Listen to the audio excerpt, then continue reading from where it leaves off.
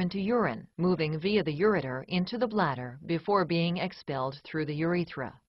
The kidneys also selectively reabsorb those substances that are needed to maintain the normal composition of the blood. By adjusting blood composition, the kidneys are able to maintain blood volume and pressure, ensure the proper balance of sodium, chloride, potassium, calcium, hydrogen, phosphate, and pH, and eliminate products of metabolism such as urea, uric acid, and creatinine.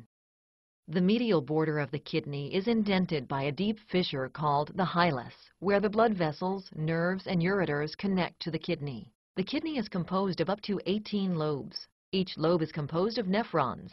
Nephrons are the functional units of the kidney, and each kidney contains more than 1 million nephrons. Each nephron consists of a glomerulus and a system of tubules.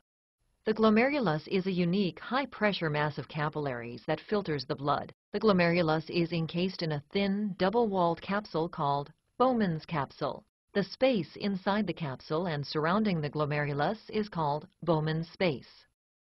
Plasma-like fluid is filtered from the capillary blood into Bowman's space through the glomerular filtration membrane. The glomerular filtration membrane consists of 3 layers of capillary wall: the endothelium, the basement membrane, and the epithelium. This membrane allows some particles from the blood to pass through, but not all. The fluid that is filtered from the capillary blood into the Bowman's space is called filtrate and forms the primary urine. The filtrate then diffuses across Bowman's space and into the tubule system of the nephron. In the tubules, some substances are added to the filtrate as part of the urine formation, and some substances are reabsorbed out of the filtrate and back into the blood.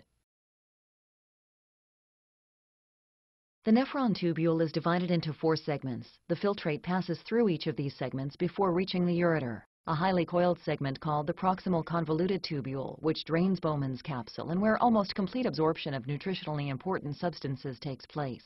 A thin looped structure called the loop of Henle, which reabsorbs water and ions from the urine and plays a role in controlling the concentration of urine. A distal coiled portion called the distal convoluted tubule, which regulates potassium, sodium, and pH, and where further dilution of the urine takes place.